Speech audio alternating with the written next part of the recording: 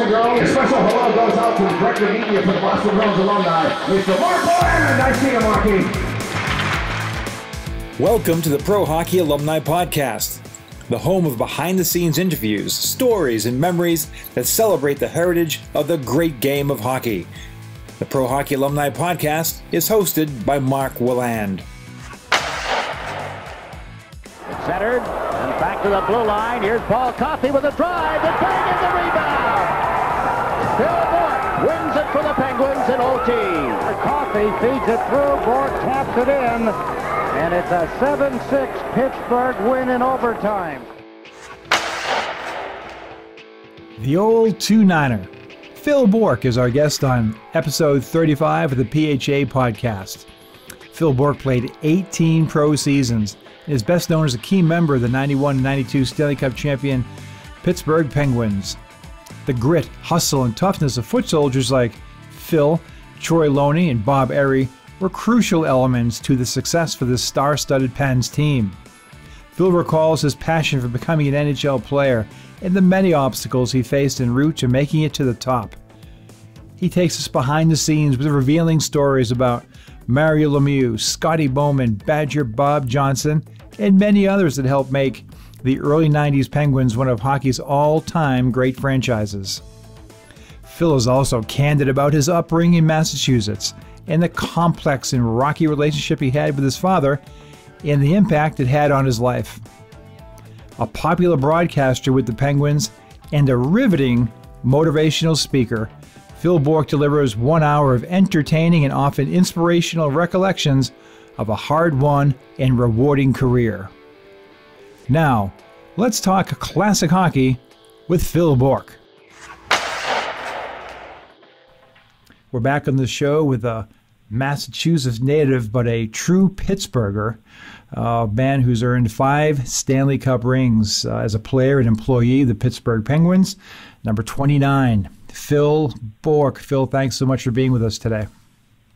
My pleasure. I'm looking forward to this. And you're right.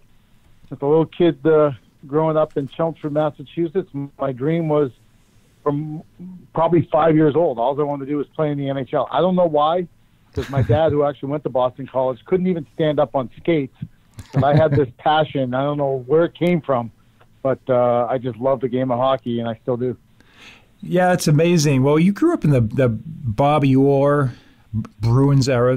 Were you a Bruins fan back then? That was the peak of it. You're around my age, so that was the peak of the Stanley Cups in the early 70s of the Bruins. Absolutely, and that's when my passion really went to another level. Because I was born in '62, so when they were winning cups, I was just about to become a teenager, and I'm the oldest of 3 boys, and that was the ritual around the house that my mom would make popcorn, we'd get the cushions off the couch, we'd get our pillows from our bed, we'd all get around Channel 38, and we'd hover around and watch every single Bruins game. That's right. Nothing like Channel 38. The unique thing about it back then, with a lot of people don't appreciate around America, is that the Bruins were the only team who used to broadcast nearly all of their games. Back then teams would do a handful, but the Bruins did about 72, including the West Coast games. And so it just happened to coincide with having the incredible Bobby Orr and having such a great, colorful team that captured all of our imaginations, and it all, the impact of it was not only for, people like you who played or someone like myself who worked in the league, but also all the rinks that were getting built locally. It was, and then you see the U.S. Olympic team in 1980 with those Massachusetts kids, and that impact was incredible. But you got to live that dream yourself. But again, it starts out in Chelmsford. So you're saying, early on, almost freakishly, that you have a goal at an extraordinarily young age. You want to play in the National Hockey League. Tell me a little bit about, where did you play high school hockey, or did you? I did, but I only played my senior year, really. I played a little bit in my junior year, but I was, playing for also for the New England Wallace Wallopers. I don't know if you remember them. Oh, yeah, absolutely.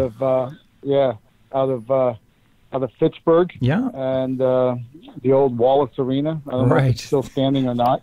I don't know. I was still a young kid. I was playing when I was 16 years old, and I was playing against or with guys that were, with facial hair, with licenses, that were able to drive to the games, and I was just a sophomore in high school. Wow. But I'm glad you brought up those Bruins back in the day, because what a lot of people don't realize is, back then in the 70s, there wasn't a lot of U.S. kids playing in the NHL.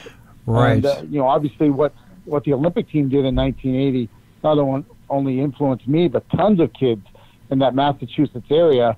And it put me really, steered my compass, so to speak, to play professional hockey, because my dad was hell-bent on me getting a college scholarship. That's all he really wanted, was so that he wouldn't have to pay for college.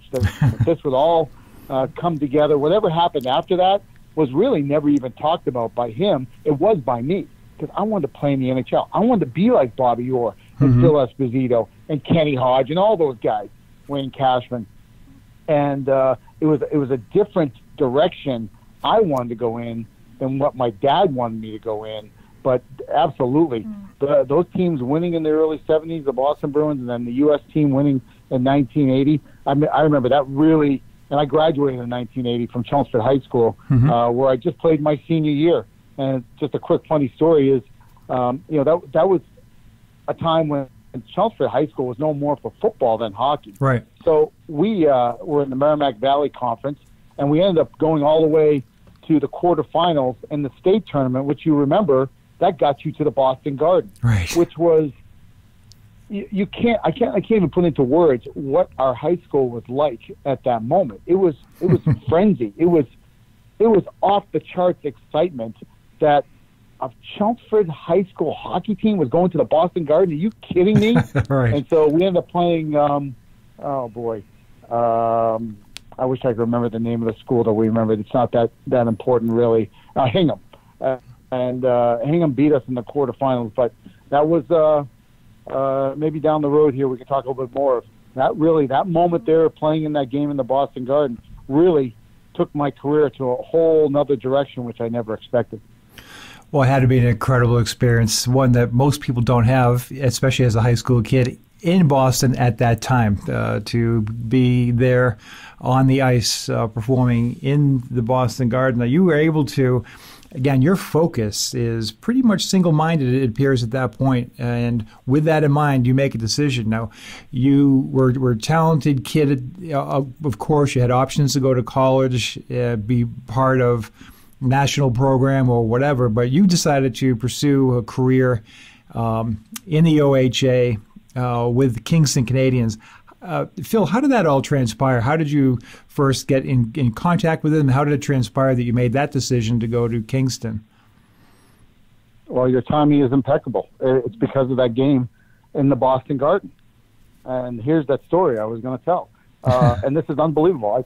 I do a lot of public speaking around the Pittsburgh area, and I use this part in my public speeches about perseverance, about dedication, about seizing the opportunity, and how sometimes opportunity almost only sometimes knocks once, and you have to take full advantage of it. And this is the more I tell this story, and I've told it hundreds of times, and even telling you right now, it's still unbelievable what happened to me. Is Jean Rattel, you remember the great Jean Rattel, Gentleman John, was playing for the Bruins, kind of worked towards the tail end of his career, and he was at the game when we played Hingham and saw me play. And kind of a mutual friend was Bob Tyndall, who was one of the top scouts for the Boston Bruins at the time, a good friend of Jean's, and they got talking, and Jean was asking Tyndall about me, and we had other mutual friends. And next thing I know, to kind of fast forward through the story, next thing I know, Jean Rattel is sitting in my living room in front of the fireplace with Bob Tyndall, my mom, my dad, and me. We're all hovered around the coffee table, and Jean is just, saying, hey, I saw you play, thought you were a really good hockey player. What do you want to do with your career? Sure, my dad pipes up, and he's going all this about, this school and that school, and like to get a scholarship and blah, blah, blah. He turns to me and says, what do you want to do, Phil? I say, Jean, I want to play professional hockey. I want to be in the NHL. He said, well, I have a friend. His name is Jim Morrison. He's the head coach of the Kingston Canadians. And I know that there's a rule that says you can go up there for 48 hours, tryout, and as long as you don't stay longer than 48 hours, you keep your amateur eligibility. You can still play college hockey. So I went up to Kingston. I tried out. After 48 hours, Jim Morrison calls me in his office. He said, "Phil, wow, I thought you were outstanding. I'd love to have you play here. What do you want to do?"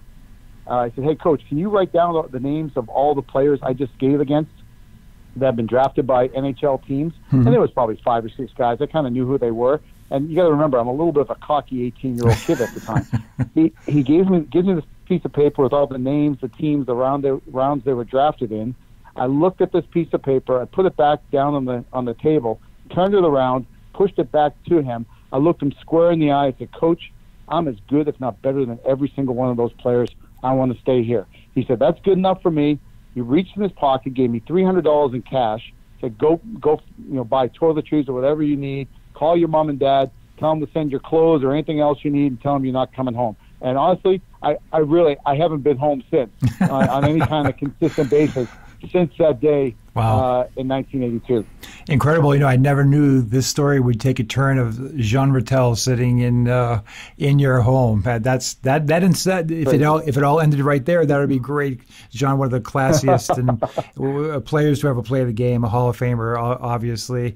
And but you, again, seem to have at that point an unusual amount of drive. Once you burned the boats behind you, so to speak, and said, "Hey, this is what I'm doing. I'm going to Kingston," where you played one year with one of our recent guests, Bernie Nichols. What was that experience like, going from the Wallace Wallopers / Chelmsford High School to junior hockey? Different deal. Everybody's pretty much focused on getting to the next level. What was that like of a transition for you going to Kingston as far as playing is concerned? Yeah, first I got a quick story about Bernie Nichols, because Bernie and I lived together with the Billett family. We lived in a basement together, no windows, but we loved it because we were on our own. And Bernie was with the LA Kings. He was a outstanding junior player. He got a $40,000 signing bonus. And with that signing bonus, he bought himself a brand new Trans Am, bright blue, with a bright blue interior. And the family that we lived in with had 2 companies, or 2 businesses. One was a dual drive-in for the summer, and their winter business was a fur store. So they sold fur coats. Bernie and I did an ad for them for Christmas time, and in lieu of compensation, we both got fur coats. So can you imagine this? These 2... Bernie from some hillbilly town in Ontario, West Guildford, with trapping as their main business, and me from Chelmsford. We both have full-length fur coats, driving a Trans Am to play junior hockey.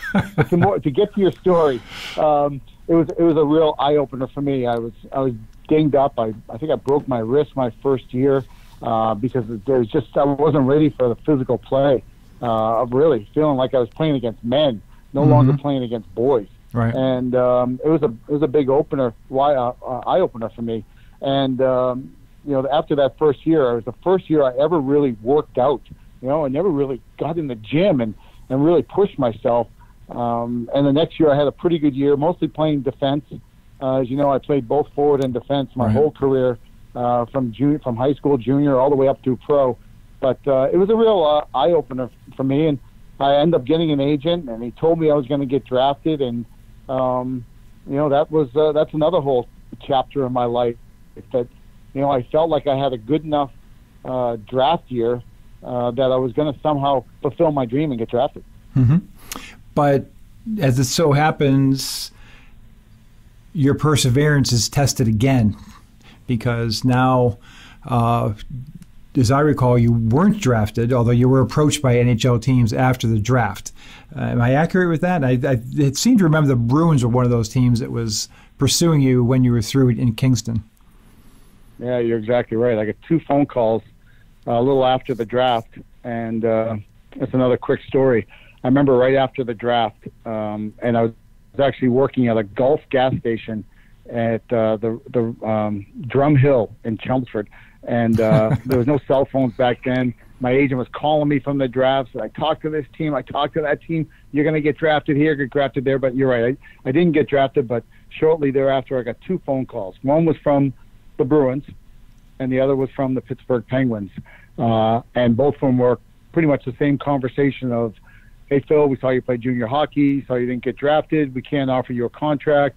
Really can't offer you much of anything except a couple nights in a hotel, a little bit of meal money, and a chance to try out, basically a walk-on. And so I ended up picking the Pittsburgh Penguins because if you remember back in those early 80s, the Penguins didn't have that strong of a team. Right. The Bruins were really starting to come on, with Ray Bourque on the backside. And I thought I just had, number one, I thought I had a better chance of making the NHL through the Pittsburgh Penguins than the Boston Bruins. But really there was an undercurrent to all of this. Mark, was my relationship with my dad, which was abusive, tumultuous, combative, however you want to word it. It was really spiraling out of control with the physical and verbal abuse, and I really felt like I got to go. I got to get out of here, and I got to spread my wings. Well, that was a mature decision to make under significant duress, and I guess when you say that, it's very poignant because you're a young man. And even though you're already starting to have success in your life, that need to get yourself out of a stressful situation and make your own mark and separate yourself from your parent. I mean, I know it's an age-old story, but obviously a big decision for you at that time, and one that actually changed your entire life. As we fast forward to all these years later, and you remain in Pennsylvania. My question is, through all of that, Phil, the tumultuous time that you referred to with your father, and I say this, I'm a parent of a teenage boy myself, and I'm always checking myself. Am I pushing too hard? Am I too demanding?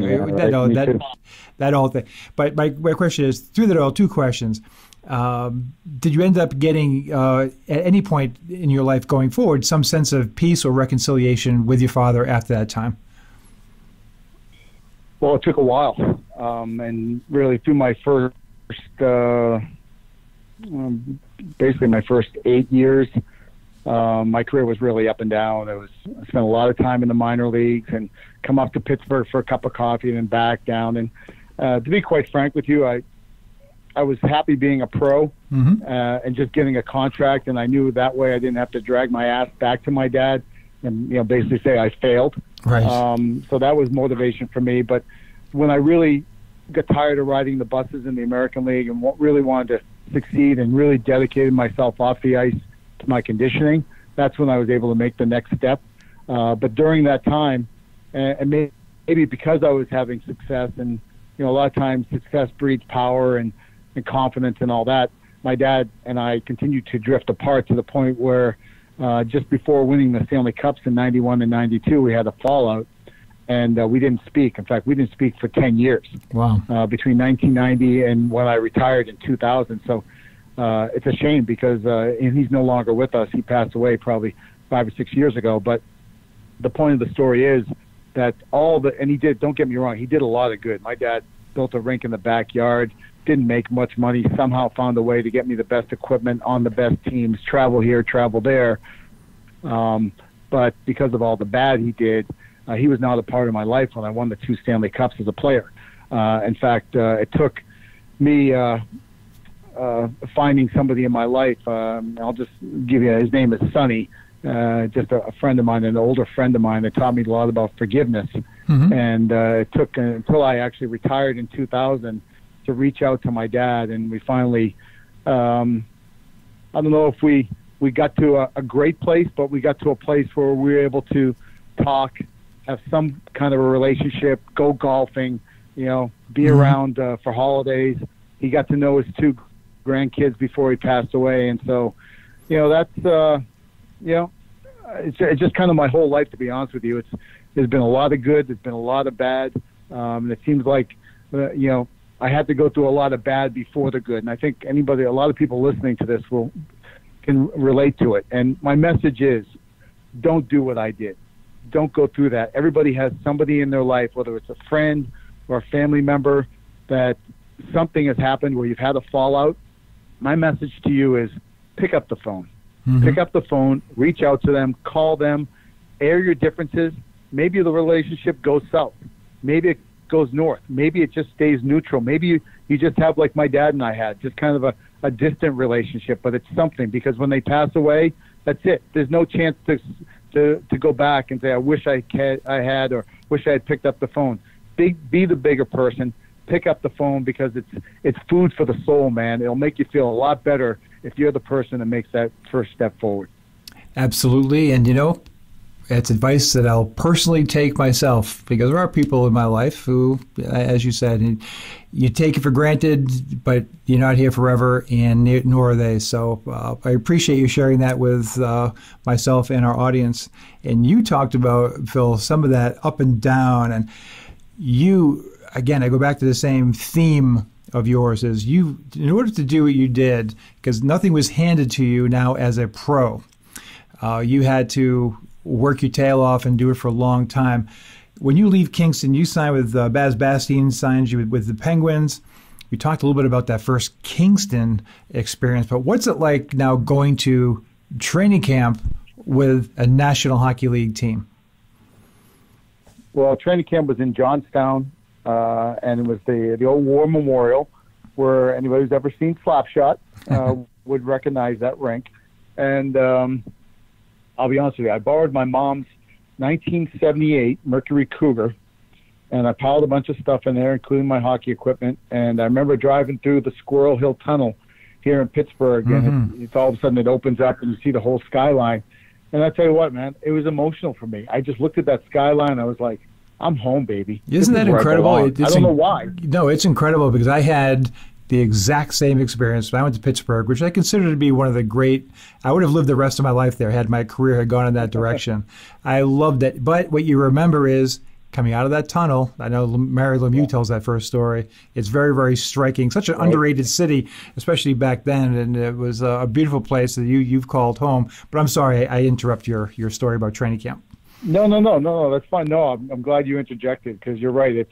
It's just such a unique town, like none other, that all of a sudden you come through these tunnels and bam, there's this skyline. And for some reason, I felt like this is where I belong. I'm proud to be a Bostonian and born there, but Pittsburgh's my home, and there's a reason why I'm here. And for some reason, that training camp, and again, it gets back to my relationship with my dad, is I aired it out, man. I brought it. I gave everything I possibly had, and I was going to be noticed.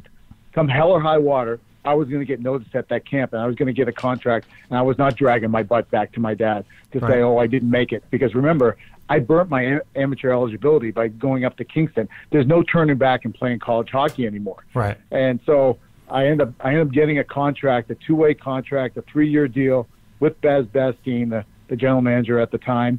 And it was another eye-opener, because then you're playing against established NHLers. And a lot of it, I'll be honest with you, looking back on it now, a lot of it was just the God-given skill that I had. I could always skate. I didn't have the best hands in the world, but I could always skate. And as I went up in levels, that's the one thing that helped me survive, was the ability to skate. Right, and you had toughness and versatility too. So you had three things going for you, but despite that, it's not an easy road to get to the National Hockey League. You end up in Baltimore, where you become a fixture there. When I think of Baltimore back in those days, I think of two things or three things. And one is always you had some real strong teams down there, to say the least. You had a lot of young kids like yourself, Troy Loney, Bob Errey, Dave Hannon, guys who were on the cusp. We would go up and down, like we're on the cusp of having real good NHL careers. And then you had some real classic, colorful, the Bernie Wolfs, Gary Risslings, and guys like that. An interesting mix of guys. I guess I just would ask you, in general, the rough and tumble American Hockey League of those days. Talk a little bit about that experience of being a Baltimore skipjack. You're right. It was a great place to play minor league hockey in a major league city. I mean, you had the Orioles, you had the Colts were there at the time. And it's a funny story is the first year we actually shared that Baltimore skipjack team was shared between Pittsburgh and Boston. Mm-hmm. So Boston sent down Marco Barron, Larry Melnick, Mike Gillis. In fact, Stan Jonathan came down and actually played some games. And so it was unbelievable for me. And I'm still a kid. I mean, I'm 20 years old. and I grew up. I grew up in a big, big way, and I saw things that I never thought I would see.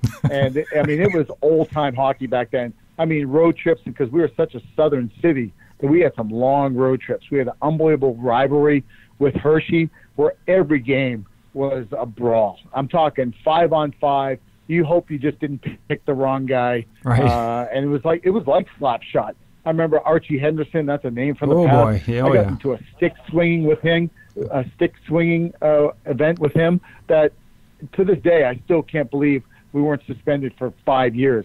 It was just so nasty, and that's just what it was. You had to learn to survive, and you had to grow up real quick. And I'll be honest with you, I had fun. I was a kid. I got a $5,000 signing bonus from Baz Bastine, and again, I was a cocky young kid back then. I took that $5,000, which was after taxes, probably about $3,800. Mm-hmm. I plopped it down on a Corvette. You know why? Because I was living the dream, playing professional hockey. And so I'm for years I could fit everything I owned in that Corvette, driving up Route 95 to go back home to Boston. But it was living La Vida Loca, man. You were living the wildlife. I don't mind telling the story. I did everything that you ever thought you would do as a professional athlete. I had fun, man. I had fun on the ice, off the ice. I liked living on the edge. I liked going out late at night and then playing guilty the next day. That's just the way it was back then. It's nowhere as close to that anymore. These guys treat their bodies like temples, which is great. But back then, it was all about work hard, play hard. Absolutely. Well, it had to be, I don't know, I look at it, and when you're playing in that type of environment, and Archie Henderson, I mean, 6 feet 6 inches tall, and I think everybody who played against him has some sort of an Archie Henderson story. But when you're playing with guys like that, against guys like that, what role does fear play? I mean, in other words, you're going into Hershey. It's a Saturday night, and the place is packed, and you know they're gunning for you. You know what's going to happen, and you know you're going to get involved physically.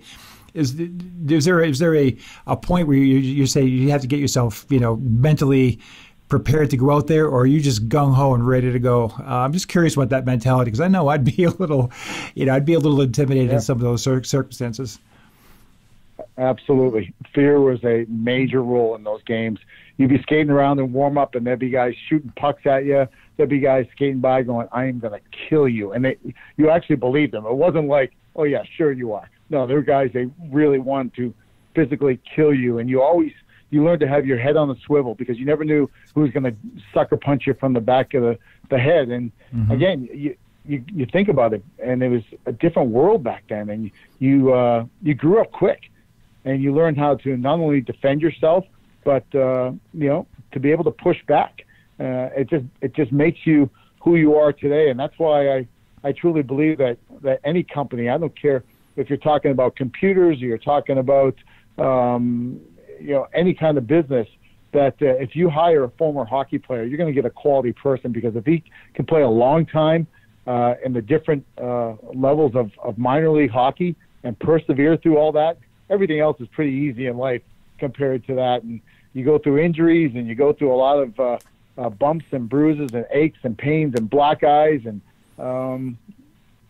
guys that really were intimidating people that make you grow up real quick. Yeah, and you have to be, I always say hire a hockey player. I know I'm a little bit biased, but you go through so many ups and downs, and the perseverance and the accountability that you have for your coworkers in this circumstance, your teammates. In hockey, you've got to be accountable to your teammates, because without each other, especially back in those days, that was very, very, very key, and the camaraderie that you had. And I'm curious about I get to know Troy Loney very well in my years in Pittsburgh. What's incredible about Troy Loney, by the way, you see a picture of him now and 25 years ago, he looks exactly the same.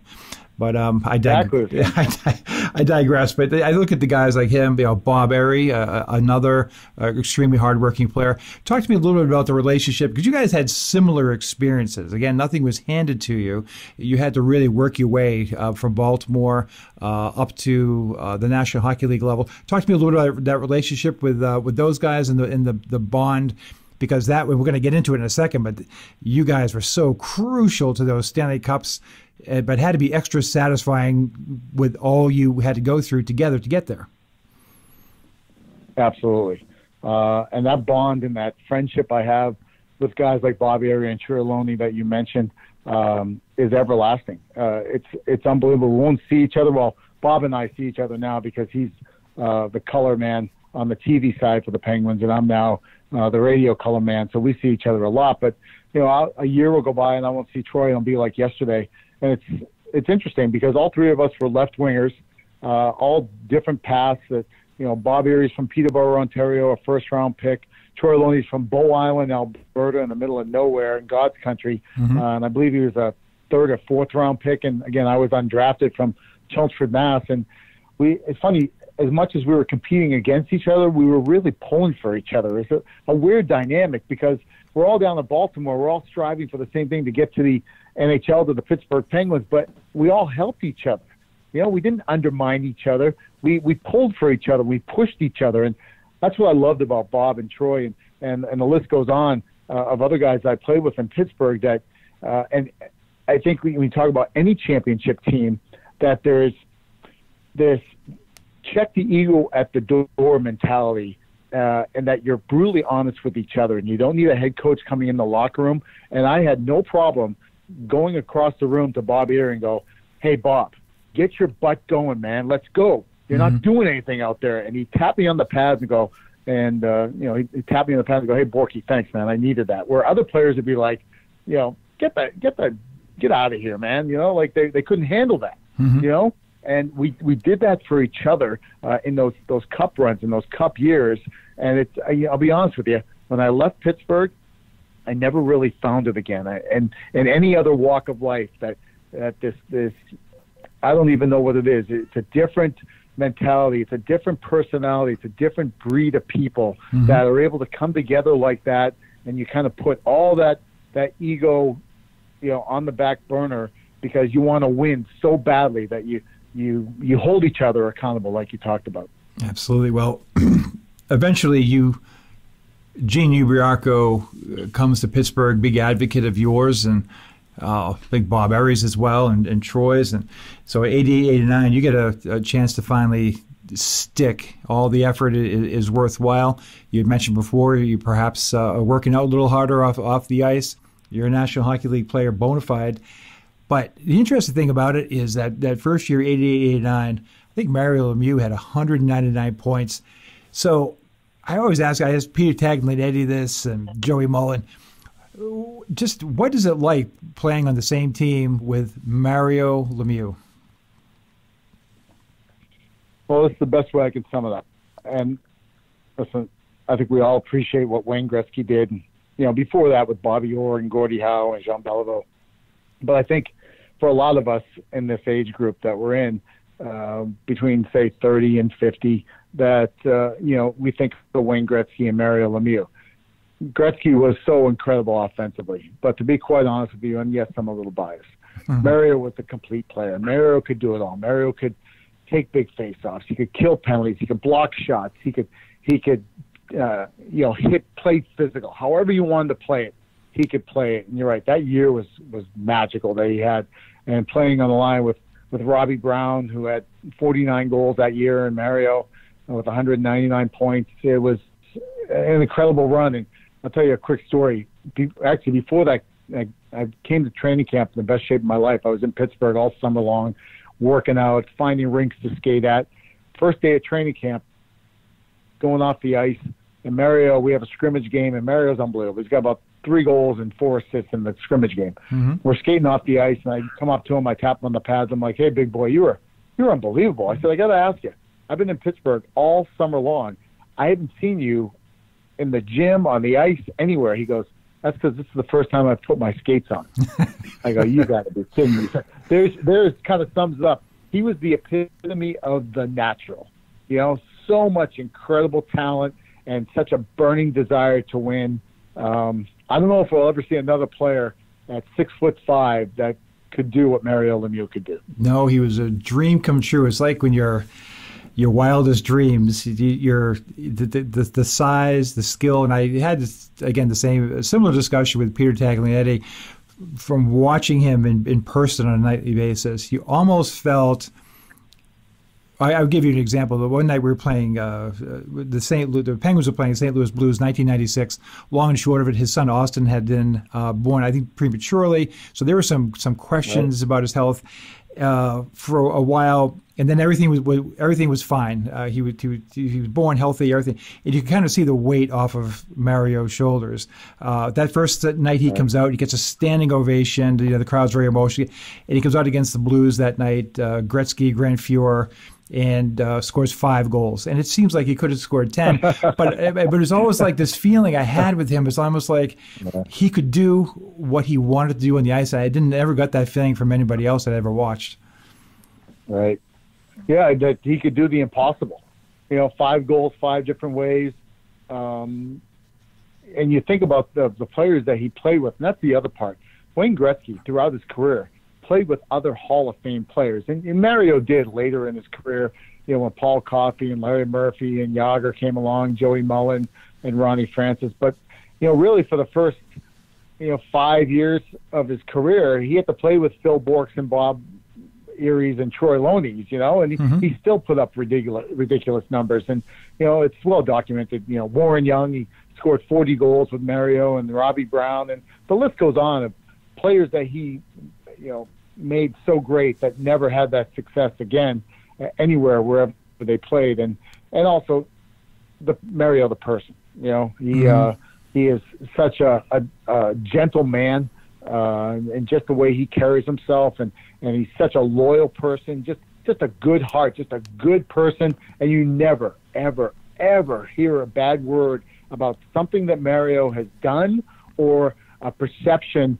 of a person being around Mario, like, oh, geez, I bumped in at Lemieux at so-and-so place, and what a jerk he was. You never, ever hear that about Mario because he's just such a kind-hearted person. And you can't fake that. And, no athlete in the history of sports has had more of an impact on a city or community than he has, both on and off the ice. And it's actually incredible when you think about it, all these years later, all he's done and how things have turned. But before we get there, I wanted to, when you're talking to groups and you're talking to people about camaraderie, leadership, it reminds me of, now it's 1990-91. It's a very interesting time to be a Pittsburgh Penguin. You guys aren't having a great season. You've got Badger Bob Johnson as your head coach. Ultimately, it all comes together. But my question for you is what did you learn? I didn't play with Badger Bob for a long time, but what was the experience like with him as the head coach? It's hard to believe he was only a head coach for the Pittsburgh Penguins for 1 year and then passed away in November of 1991 after the Penguins won the Stanley Cup on May the 25th in 1991. Right. And how he influenced so many players and so many people in this city.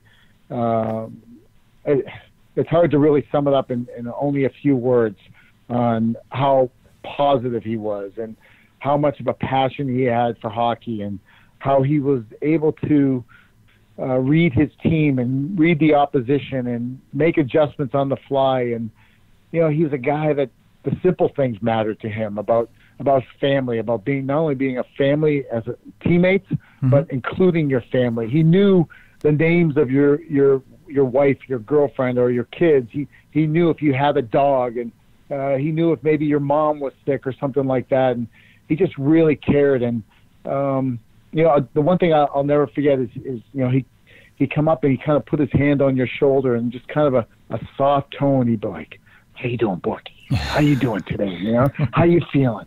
And he kind of had this way about him. He'd be like, "Hey, I need you going. I need you going a little bit more. I'm gonna need you. I'm gonna need you down the stretch here. I'm gonna put you with Lemieux tonight. I'm gonna need you going. I need your wheels. I need you going a little bit.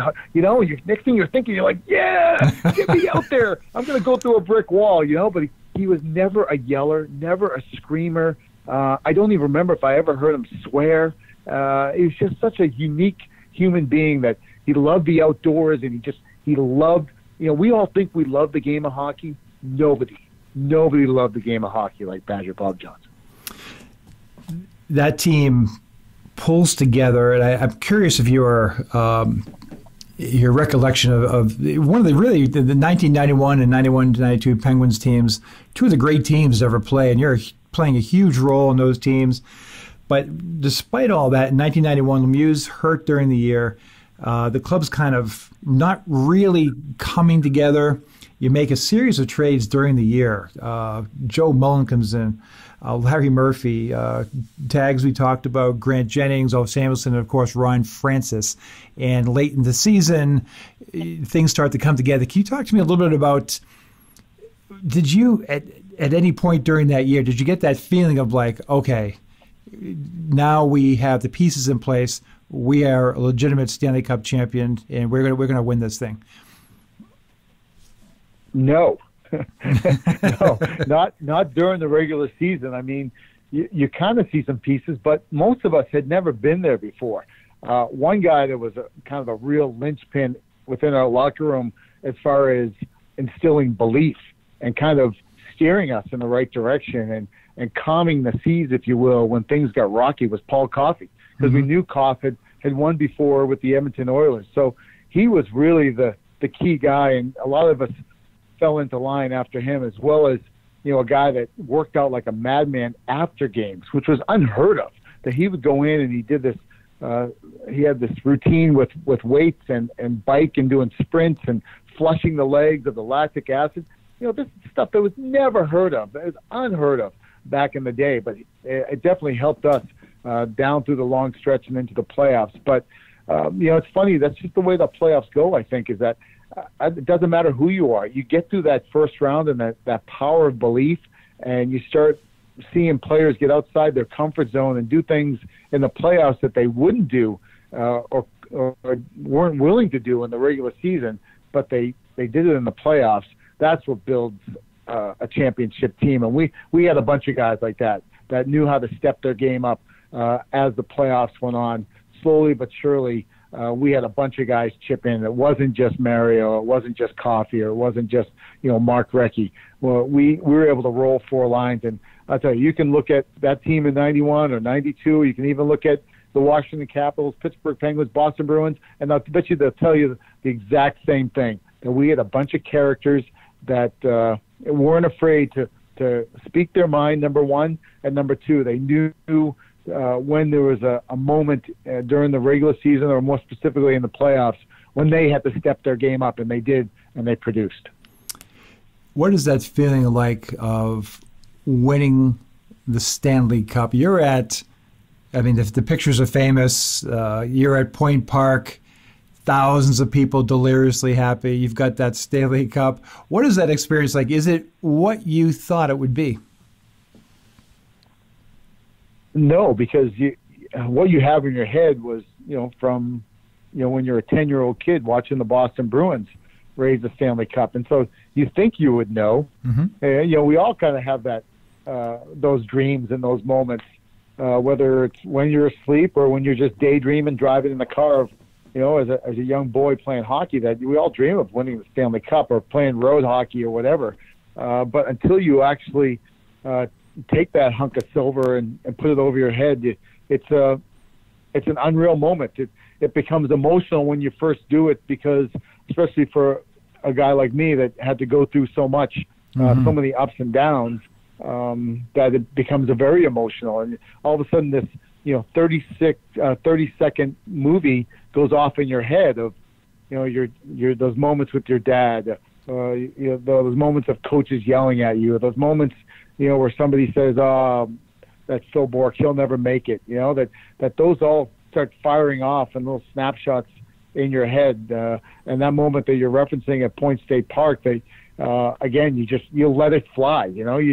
You're overcome with emotions that you've never felt before, and so you try to harness them and either put it all in words or kind of carry yourself a certain way, but you really don't know what to do. You just hope you don't do anything stupid, I guess. I think you had a memorable quote there, and I can't remember it. It was something. It wasn't that memorable for me, but I would say you had a memorable quote from that celebration. Do you remember that? Well, that's kind of a funny story. Well, we were all asked to step up to the podium, to the microphone, and say something as we were introduced and handed the Stanley Cup. And some guys said nothing, but when my turn was coming up, I was actually standing next to Mike Lang, and he kind of leaned over to me and whispered in my ear, said, "Hey, Bourque, give them something to remember you by." And so that, I was up at the microphone, and I had no idea what I was going to say. And all of a sudden, I just blurted out, "Hey, let's take this down to the river and party all summer." And then I started jumping up and down and screaming or whatever. And the people went nuts, and all of a sudden, that became a quote that's been repeated 4 times since then. Each time we've won the Cup, I've repeated it at Point State Park. That's funny. That's great. Now, Phil, we're just about at the end of the time that I had requested, but you have a couple minutes for a couple more questions.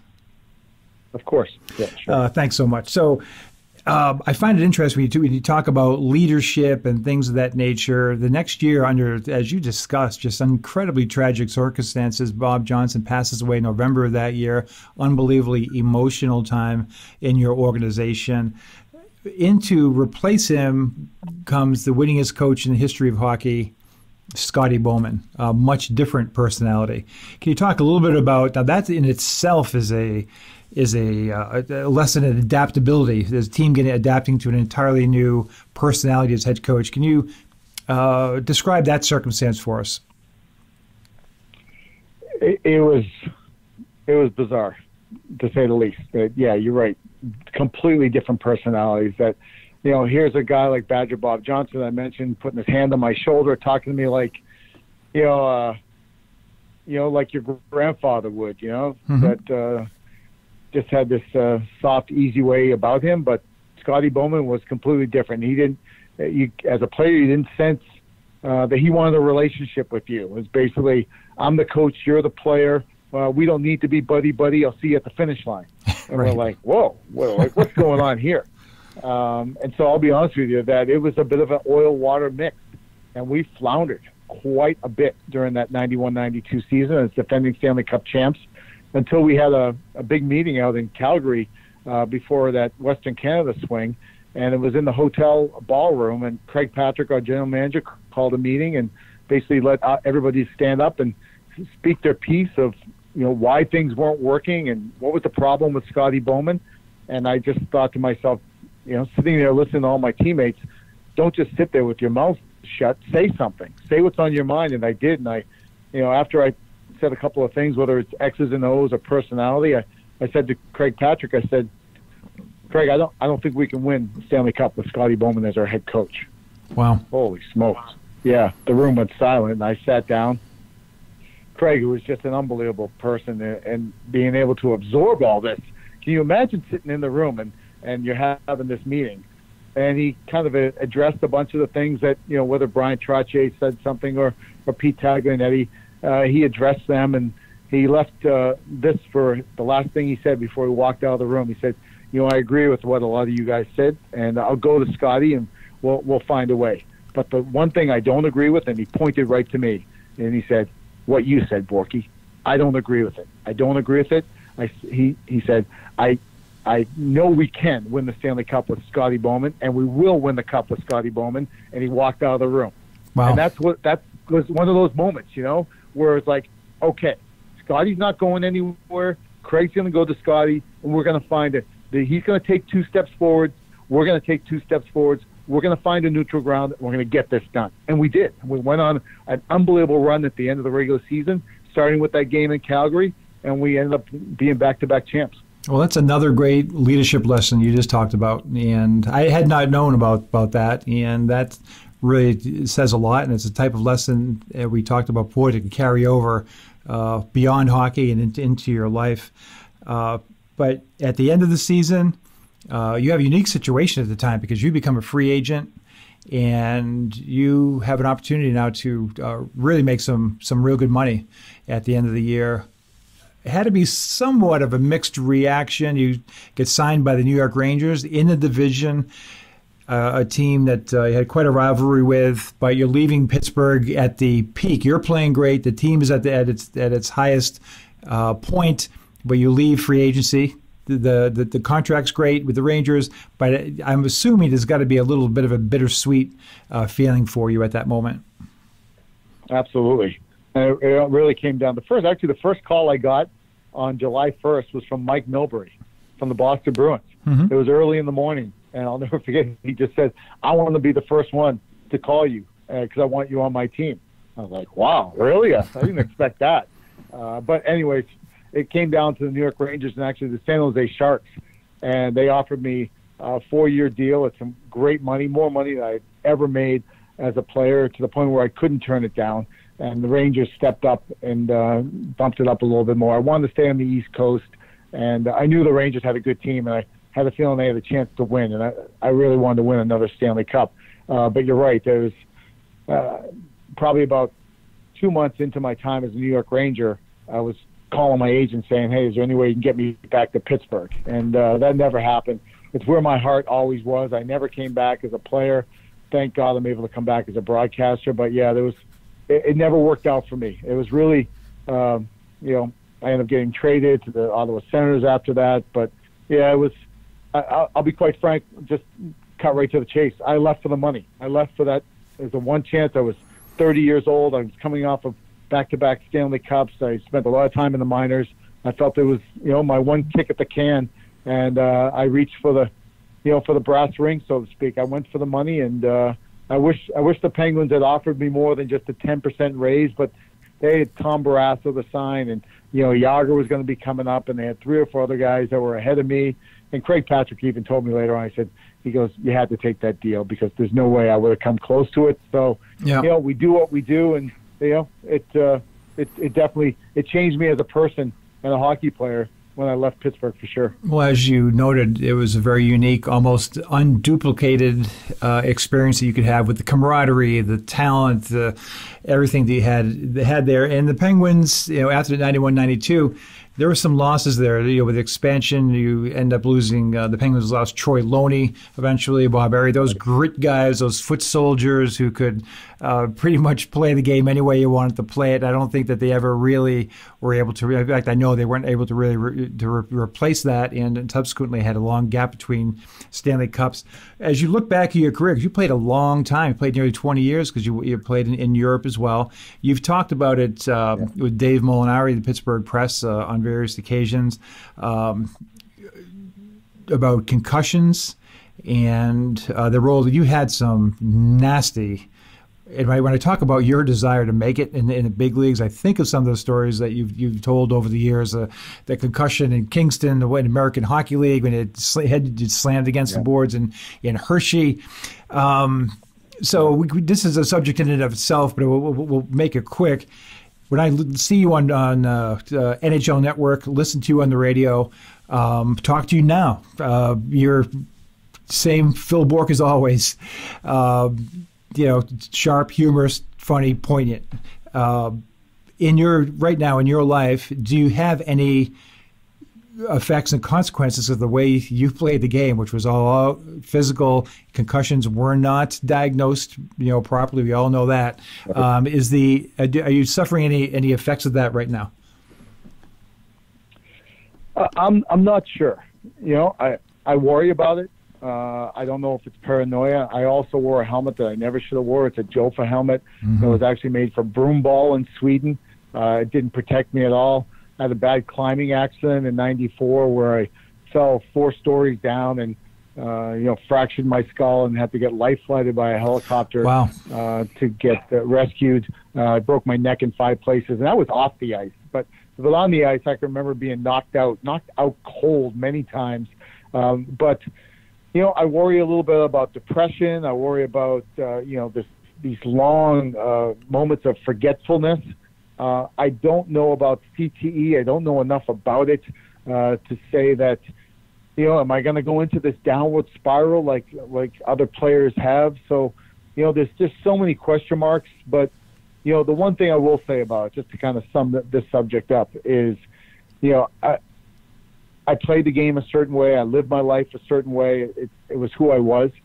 The one thing I wish the league had done a better job of was protecting me from me. Right. And I still, to this day, I think they need to protect the players from the players themselves. Because, when you're talking to 20-something-year-old kids that are full of piss and vinegar and are willing to do anything, and I mean anything, to play in the National Hockey League, that I think the league needs to do a better job when it comes to equipment and suspensions and the like, and stuff like that should be unacceptable. But, for me, I'll be 57 in a little bit, that, I do worry about the after effects. Am I going to go into these downward spirals and depression that you hear so much about? I'm lucky to have a great job. I got a great family. I feel like my health is good. And I think because I'm still involved in the game, I think that helps me avoid going down any of these rocky roads that you hear about a lot of other, not just hockey players, but athletes go down. You look like you stay in good physical shape as well. Are you working out consistently? Not consistently. I think I do the old, just keep the head above the old water line. I was always pretty good about my diet and taking care of myself, but I work out sporadically just to make sure my golf game stays good enough. Absolutely. You mentioned now you're working with Mike Lang, who in his own right is a legend, and you were one of the most popular players to ever wear the Penguins jersey. Of course, Mike was there well before you got there, and was a legend. It must be a great experience to be able to work side by side with Mike. No, it's the best. And, to be quite frank with you, Mike's health is not great right now. We don't really know what the future holds for him. We hope he can just do home games. I think we'd all be happy with that right now because the travel just takes too much out of him. But, Mike he's a living treasure is what he is right now. He's already in the Hockey Hall of Fame as a broadcaster. And his calls are legendary. And he's got the heart. Man, he's just such a good person. He's so much like family to me. We have a great relationship outside the booth with I think carries over to our chemistry while we're calling games, and I love him. I love him to death, and I just can't imagine there not being It's a Hockey Night in Pittsburgh, with Mike Lang, opening up a season and opening up games for the Penguins, because he's the voice of the Penguins. He's legendary, and I catch myself quite often now that his health isn't that great, that I look over at him I always sit to his right, so I look to my left and just say, God, thank you so much for blessing this guy and bringing him into my life. And I realize I don't know how many more games he's going to do, but I cherish every single one I get to do with him. Well, that's a beautiful way to approach it. When you look back at it, the people who've been with the organization for all 5 Stanley Cups would include just yourself, Mario, Steige, Mike Lang, and Cindy Himes, of course, and I think Patty Colson from the ticket office, who recently retired. Carol Colson. Yeah, that's right, Carol Colson. And Gilles Meloche. Gilles Meloche, right. So in the end, Phil, you do, as you mentioned, you do a lot of speaking. And I was curious now, looking back at your career, we've talked about, again, right from the beginning, challenges, goal setting, teamwork, camaraderie. What do you want to leave? What message would you like to leave with kids when you talk to them about what they can learn from your own life and your own career? Well, the one thing you can control is your work ethic. And there's one thing that I found, that every winning team has a guy that's willing to be the hardest working guy on the ice. So that's one thing I try to instill in my son, 12-year-old goaltender, is to leave the ice being the hardest working guy. So if there's just some scout or some coach up in the stands, get his attention by your work ethic. That doesn't mean you're the hardest shot or the fastest skater, but if you're the hardest working guy. And the other thing is, don't have any regrets. Don't leave it all on the ice. And because when it's over, it's over. And I just hear so many players, that played the game and said, oh, I could have been this or I could have been that if I only did this or only did that. Mm-hmm. Go for it, man. If it's not for you, then find something else. Do something else. But to get to a very high level at anything you do, you got to pour everything into it. You got to get up earlier than everybody else. You got to stay later than everybody else. You got to be willing to put the work in, no matter if you're a Sidney Crosby, if you're a Mario Lemieux, a Wayne Gretzky, or Phil Bourque, a Bob Errey. It doesn't matter who you are. You got to put everything into it so that when you leave the game or you leave whatever thing you're doing, you can say, I got no regrets, man. I gave it all. And I can say that about the game. 18 years, as you mentioned. I can say when the last day I laced my skates up, I knew that's it. I gave it. I gave you everything I had in my body. I got nothing left, and I have no regrets. I don't miss playing the game at all. I miss being around the game. That's why I love still being around it right now. But I know in my heart of hearts, I gave it everything I possibly had. And I think that's probably the message I would pass on to whether you're 5 years old, 15, 25, however old you are, still playing the game of hockey. Kind of decide tomorrow is the day I am going to pour everything into this game to try to be the best I can be. Very well said, and I am just jacked up just hearing that too. So that is awesome and great. I really appreciate the time today, Phil. Really appreciate it. I'm looking forward to talking to you for quite some time, and I really enjoyed watching you play and seeing your success post-career. So again, thanks so much for the time, and we'll look forward to talking to you again soon. Yeah, this was fun. I really enjoyed it. It was good hockey talk. Thanks, Phil. Take care.